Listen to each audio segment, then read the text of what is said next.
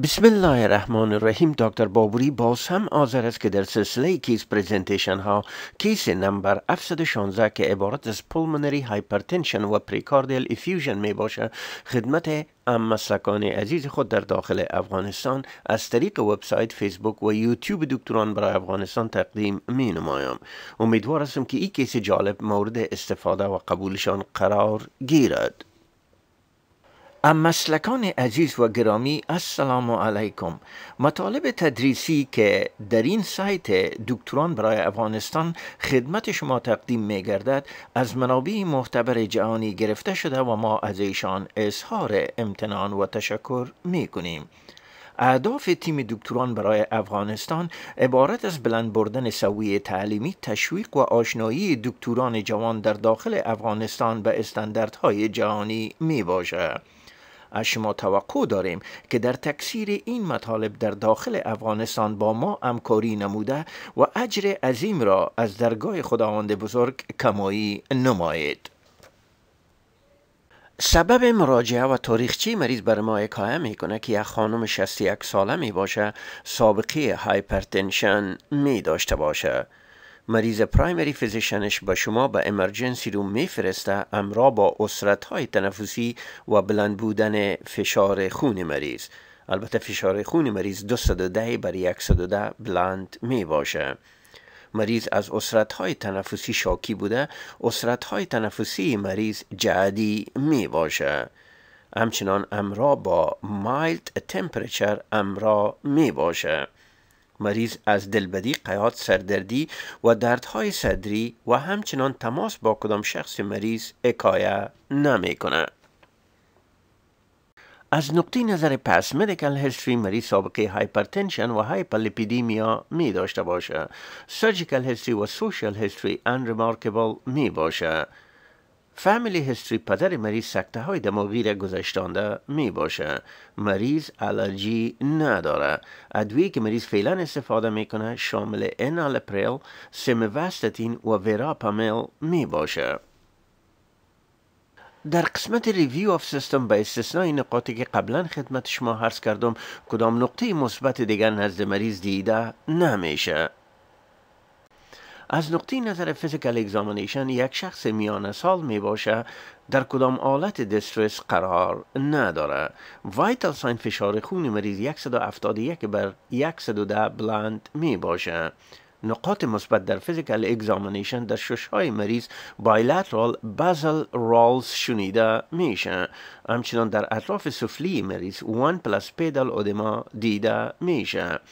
بقیه معاینات فیزیکی در نزد مریض انریمارکبل می باشه. معاینات لابراتوری CBC مریض در حالت نرمال، در BMP مریض البته لیور فانکشن تست مریض تا اندازه بلند، کلسیم مریض مایلی بلند می باشه. همچنان تروپونین مایلی پازیتیو، پرو BNP 4880 بلند می باشه. چست اکسری مریض هیوج هارت و یا کاردیومیگالی و انترستیشل چینجز بایلاترال که دلالت به کانجشن میکنه دیده شده میتونه. الکتروکاردیوگرام ساینس تاکیکاردیا رایت اکسس S1Q3 T3 که دلالت به رایت ساید پرشر اوورلود میکنه. البته CT آنژیوگرام نزد مریض صورت میگیره. پولمونری امبولیزم در نزد مریض رول اوت شده. اگر شما توجه کنین در اینجا ascending aorta، superior vena cava، descending aorta، pulmonary artery. اگر شما ببینین trunk pulmonary artery نظر به سایز اورتا بزرگتر می باشه که دلالت به pulmonary arterial hypertension میکنه. همچنان در کت بعدی اگر توجه کنین مادریت پریکاردیال افیوژن به بسیار وضاحت دیده شده میتونه. همچنان پرانکیمال ویو نشان میده increase vascular marking و کانجشن نشان میده. ترانستوراسیک اکوکاردیوگرام در نزد مریض صورت میگیره. اویدنس رایت ساید پرشر اوورلود یعنی رایت ونتریکولار و رایت اتریوم دایلیشن نشان میده. انتراونتریکولار سپتوم فلاتنینگ نشان میده. استیمیت پیک پولمونری ارتری پرشر 73 mm of mercury فوق العاده بلند می باشه. همچنان مادرید پریکاردیال افیوژن هم دیده میشه. البته با تشخیص کانجستیو هارت فیلر و پریکاردیال افیوژن کاردیولوژی کانسلتیشن گرفته میشه. البته رایت و لفت کاردیاک کاتترایزیشن توصیه میگرده. البته پولمونری ارتری پرشر سیستالیک 77 داستالیک 32 و مین پولمونری ارتری پرشر در حدود 49 mm of mercury می باشه. البته پولمونری کپلری ویج پرشر در حدود 12 می باشه. البته کاردیاک کاتترایزیشن کرونری ها در حالت نرمال پولمونری ارتریال هایپرتنشن تشخیص می گرده. کاردیوتوراسیک سرجیکال ایوالویشن گرفته میشه. همچنان پولمونری کانسلتیشن برای پولمونری هایپرتنشن هم صورت میگیره. بعدها توسط کاردیوتوراسیک سرجن نزد مریض پریکاردیال ویندو صورت گرفته در حدود 400 ml استراکالر فلوید از پریکاردیال کاویتی درین میگرده.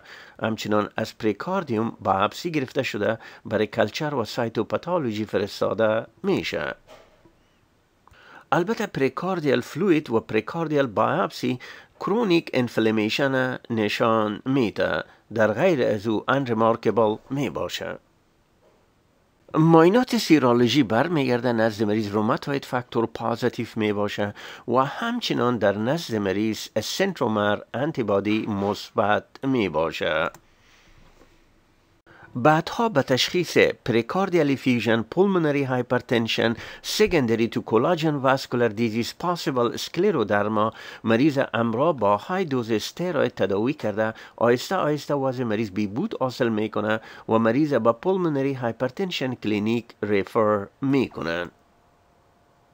مرواریت هایی را که دکتر جوان ما درباره از این کیس دلچسب برای ما جمع آوری کردن قرار زایل می باشه. پولمونری ارتریال هایپرتنشن وقتی گفته میشه که مین پولمونری ارتری پرشر بالاتر از 25 mm of mercury در اثنای استراحت و بالاتر از 30 mm of mercury در اثنای اکسرسایز می باشه. معمولا پولمونری کپلری ویج پرشر در نزد از این مریضا کمتر از 16 mm of mercury می باشه.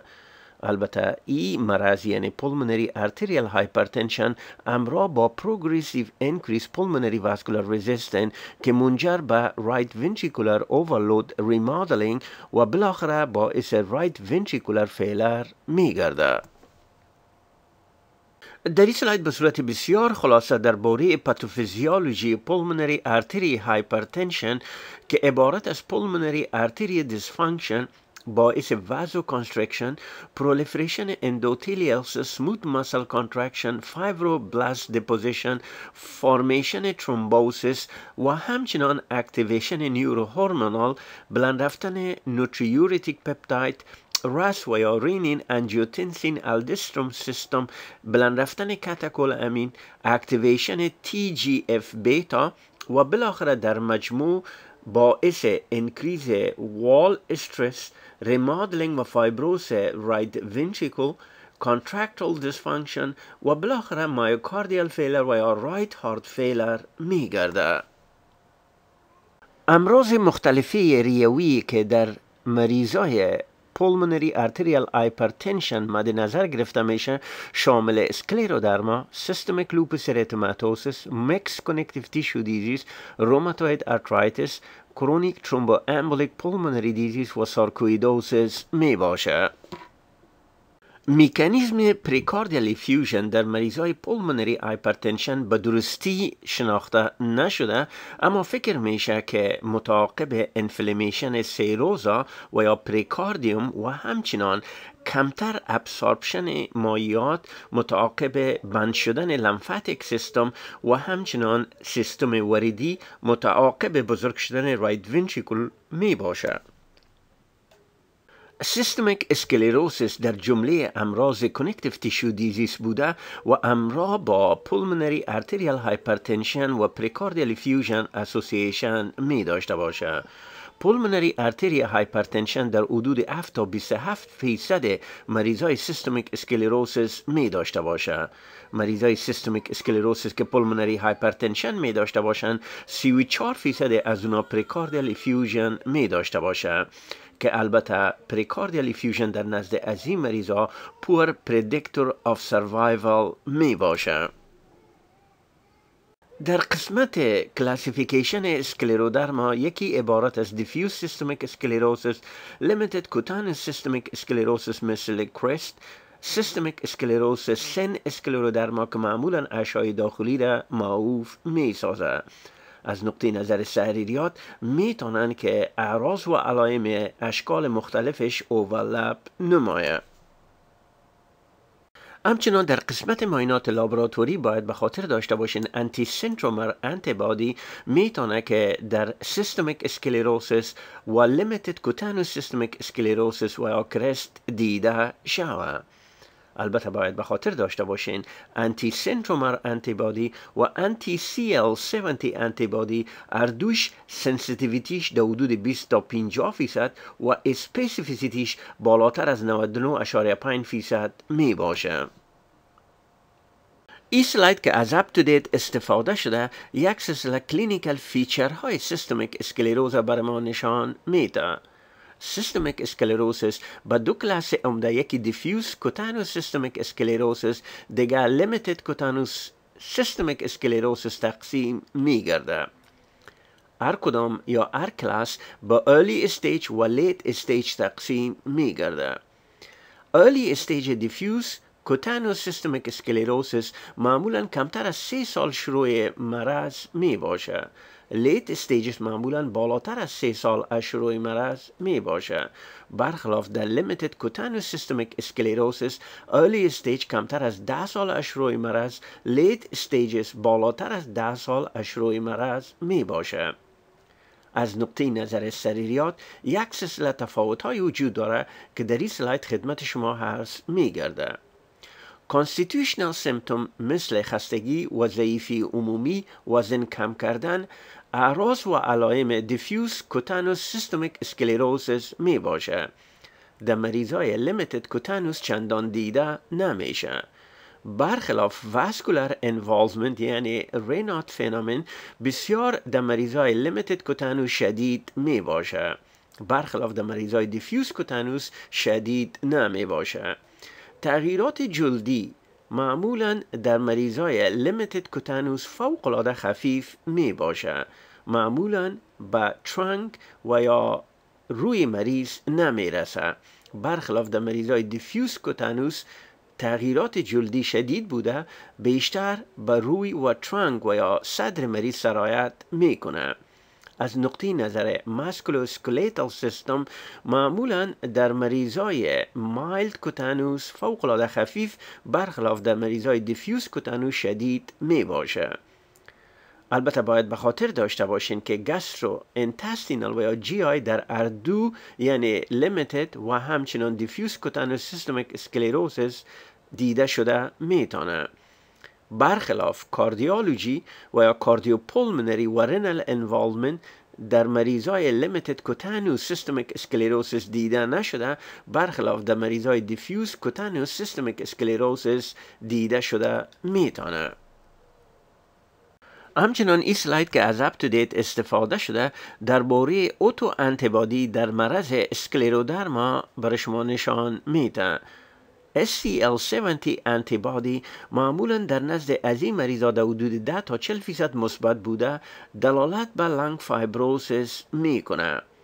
Isolated pulmonary hypertension معمولا همراه با این انتیبادی نادرا دیده شده میتونه.